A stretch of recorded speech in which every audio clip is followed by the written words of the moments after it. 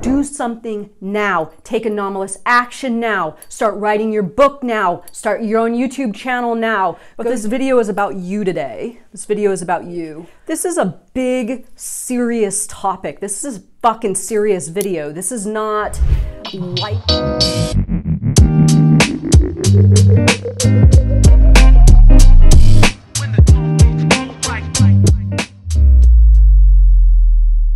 Hello, hello, hello, Transurfer and the Transurfing Curious. My name is Renee Garcia, guys, and this is TransurfingTV.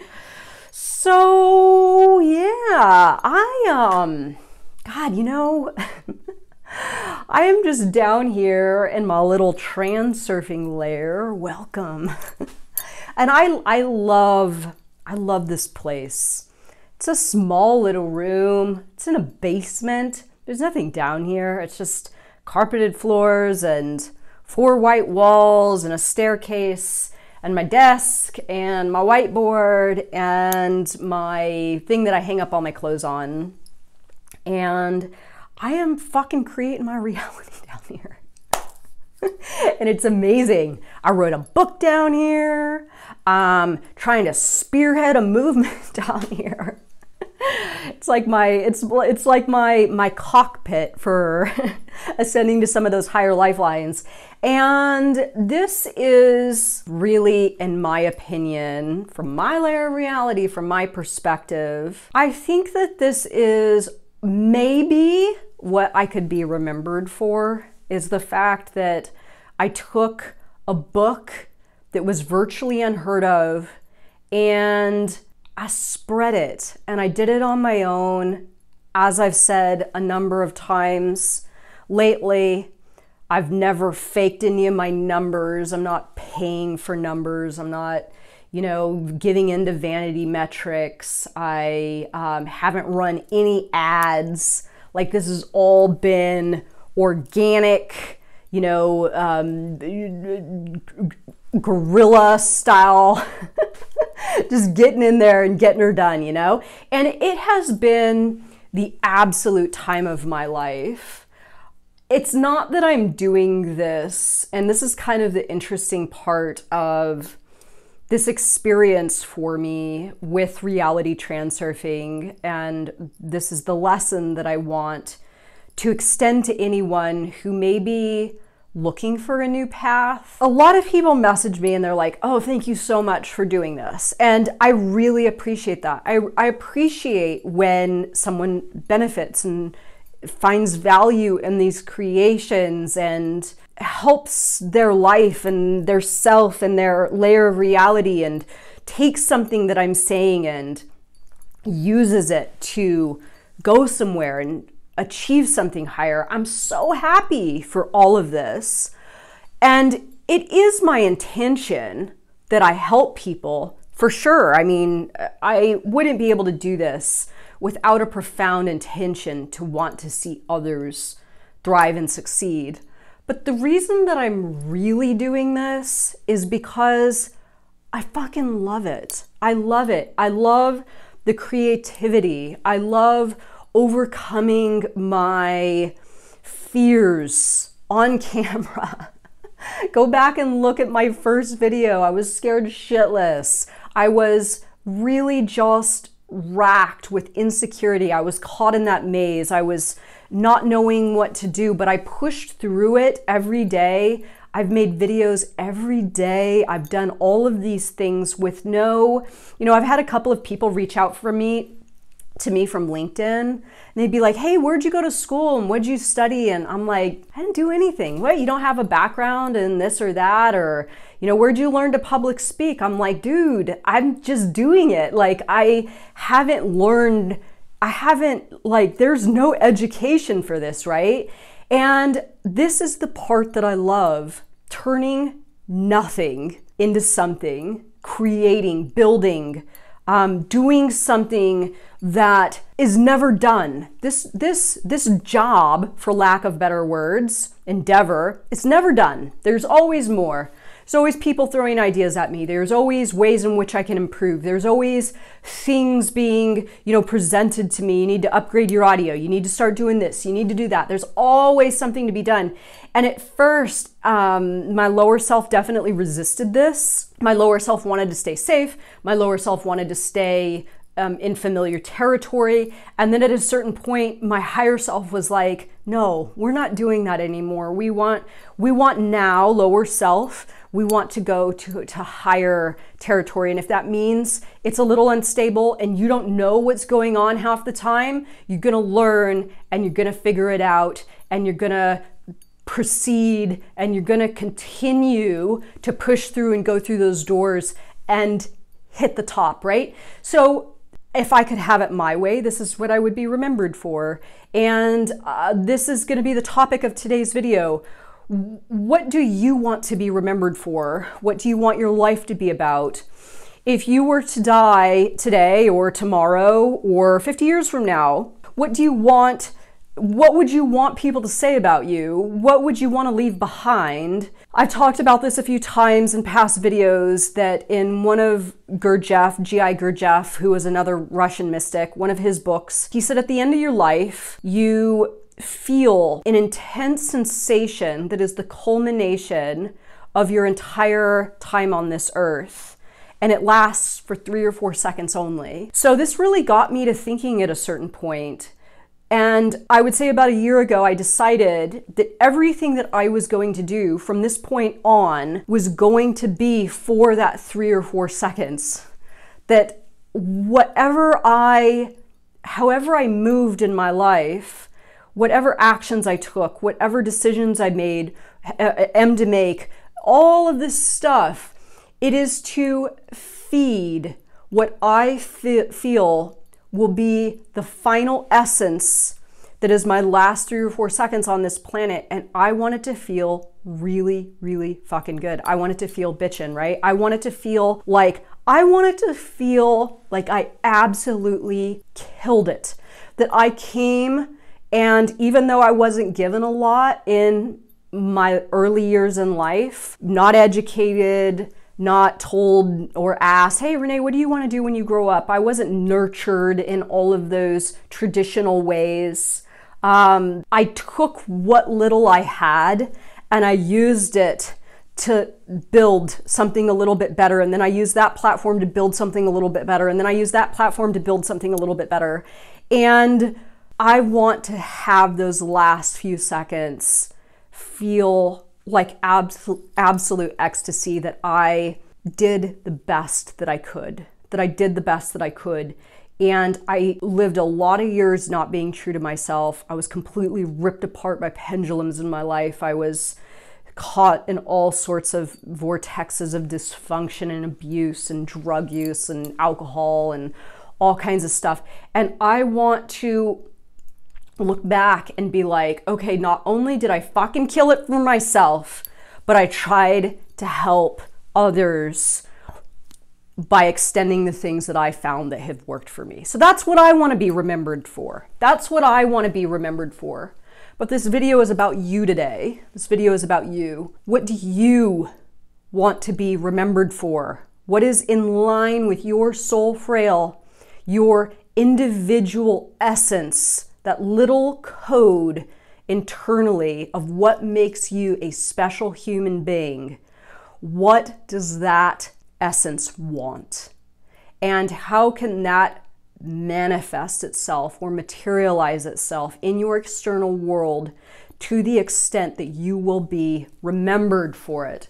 So a couple of questions here.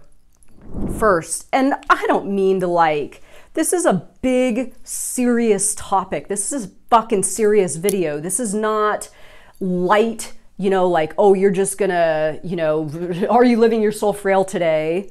No, I'm not. Okay, so I'm gonna start living my soul frail tomorrow. These are big, questions that could take you the rest of your life to dial in, just like me. Am I dialed to my soul frail? Yeah. Am I dialed to my soul frail fully? Hell no. I still have got a lot of work to do. I'm a flawed person. I have parts of my personality that are still connected to standards of pendulums. I'm doing my best to detach, just like Neo in the original Matrix, pulling those things off. But I'll admit, I still have a couple of those tubes hooked to me. We all do, right? But I am in an active state of tuning to my frail. There will always be work to do. But are you on the path to dialing to your soul frail? Are you paying specific attention?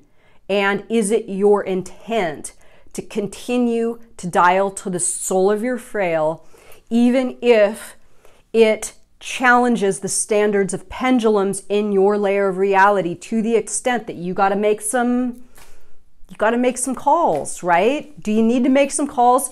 Do you need to arrange your life so that you can be tuned to the soul of your frail a little bit more? Second, have you given in to complacency? Now, again, I know this is a serious topic. I'm not trying to just throw these things at you and be like, here you go. You know, this is serious stuff that could take years or decades to truly work through. But like a lot of people, and this is why I created the Anomalous Action Challenge, a lot of people have messaged me over the years doing this that are stuck in complacency mode and they can't get out. And they're like, God, I want something higher and better for myself. I just don't know what I should do, you know? And this is why I made this challenge, the 30 Anomalous Action Challenge. That action muscle needs to get flexed and needs to strengthen. So when you see something in your world that calls to you, you're not fucking scared to take action. If you hear like, oh, Renee wrote a book, right? But then you say to yourself, well, I couldn't write a book. My life isn't spectacular enough. I don't know how to write. You know what?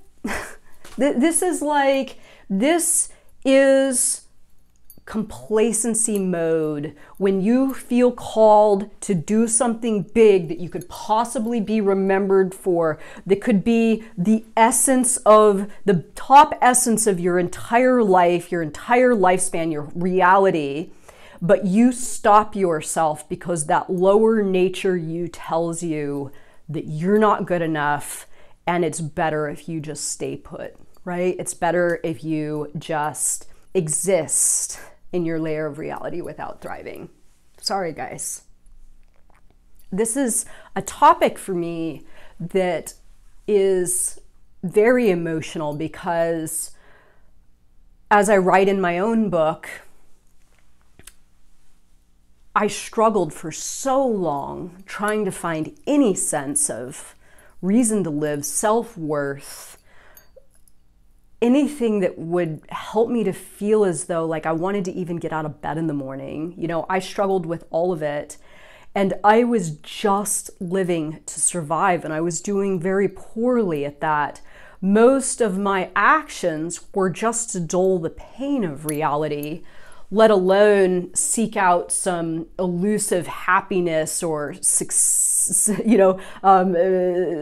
succeed at something or to feel good about myself. None of that was even in the equation. So the fact that I can stand here today and speak about this is like, talk about reality transurfing. I have transurfed to a version of reality where I can speak about these things now. It's a miracle beyond anything that I've ever experienced. So have you given up to complacency? And are you ready, willing, and want to find the ways in which you can be able to do more and become more and rise up and hit some of those higher lifelines, connect with that higher version of you, right? God damn, I've been crying a lot during these videos lately. It's really, wow. Okay, are you in creator's mode? This is such a huge one. Anytime that anything starts to feel funny in my life, anytime that I start to feel complacent, anytime I start to feel as though I'm not pushing through to that next level, anytime I feel as though my mirror's showing me something that maybe I don't want to see. Am I in creator's mode? Am I creating? Is my higher self giving me actions to take? And are all the other voices and parts of me internally taking the ball and running with it? Which is this is my creator's mode, right? This is my creator's mode. So I fall just like anyone else. My falls are less frequent, and I pick myself up more quickly, and I'm able to run with the ball more so. But I am in a constant state of, am I in creator's mode? Am I in creator's mode? Do I see myself? Do I see my reality? Am I in center screen mode? Am I getting sucked into my outer screen? Am I living in my inner screen too much? Am I adhering to standards set by pendulums? Or am I continuing to tune to the frail of my soul and maintain creator's mode so I can continue to create my own reality? And big, heavy stuff. This is huge, heavy stuff. This is life waiting to be lived, right? This is potential, untapped potential that we all have. Are you staying connected to that potential within that you haven't tapped yet? Am I? Right? I'm trying to do it. I'm trying to do it in front of everyone so I can say, you don't have to know what you're doing. You don't have to have it all figured out. You don't have to go to therapy for 20 years like I did. You don't have to try to sift through the chaos and abuse of your past and figure it all out to then take a step. Take a step now. Take a step now. Go into creator's mode now. Do something now. Take anomalous action now. Start writing your book now. Start your own YouTube channel now. Go do the thing that you've always wanted to do now. Put your foot in the direction of the path of that new profession that you want now. Start creating it now. Start creating it now. And finally, before I wrap this video up, have pendulums got you by the balls? If you are failing at life, if you are not going to be remembered for the things that you would choose to be remembered for, if you are not dialed into your soul frail, if you have given into complacency mode, if you are not in your creator's mode, this is because pendulums most likely have you by the balls. Pendulums, standards, your layer of reality, your reality rut. You might be afraid or shy to take a step outside of yourself or your zone of comfort. And all the pendulums in your life collectively tune in and say, yes, you are right. You should stay exactly where you are because that's what you deserve. That's what you have. And anything else is for someone else, not for you, right? But I'm here to tell you that that is a crock of shit, and you can do anything if you accept the pendulums that you are in business with that are keeping you confined to your reality rut, keeping you pulled away from your sovereign right as a creator, in your creator's mode, keeping you in complacency mode, and keeping you tuned away from your frail. When you are tuned away from your frail, you are satisfying pendulums that want to harvest and use your energy to perpetuate their own intentions, not yours. Tuning to your frail is a two-way action. You're dialing into who you truly are as a person, and at the same time, you are tuning out of the pendulums, keeping you trapped in the matrix. Two-way action. So what can you do to start to live your soul frail more so today. I know a lot of people message me and they're like, Renee, what do I do? I don't know how to tune into my soul frail. I don't know what step that I can take next. I don't know. I'm not you. I don't know anything about you or your soul frail. All I can tell you is start listening deeply within yourself, deeply within. What do you want? What do you really want? And how can you get yourself to an environment, even if it's just staying at home, where you can hear the rustle of the morning stars, listen to it, right? Not just hear it and then be like, oh, well, that would be nice, but my life is the way that it is. I can't do that. Tuning out of the voice that you hear, but actually tuning into it and then taking the ball and starting down that path to that higher version of reality, that version of reality that you have available to you, that people will remember you for, that people will remember you for. So let me know your thoughts on this video, everyone. I love you guys all so much. Thank you for watching. Thank you for allowing me this forum, this place, this platform to be able to connect with my higher self so I can do the things that I feel compelled to do, so that 3 or 4 seconds at the very end feels really, really fucking good. That's what I'm in it for. Peace out, everybody. Bye.